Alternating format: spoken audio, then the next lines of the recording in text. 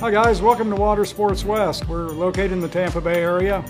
Hey, today we're showing off something that is earth-shattering in the paddleboard business. This came out about 2 years ago. This is really the first catamaran bottom paddleboard to be produced. And the neat thing about it, it's produced and derived out of ideas out of guys right here in Tampa Bay.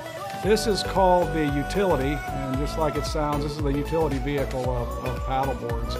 It's a 12 foot by 32, concave bottom, super stable. We fish off of it a lot, we tour on it, we cruise on it. I got a lot of folks that are taking their dog up on the bow here. So you got to test this thing out. It's really neat, and welcome to come out and test it for free daily, and then we do free demos with it on Saturdays.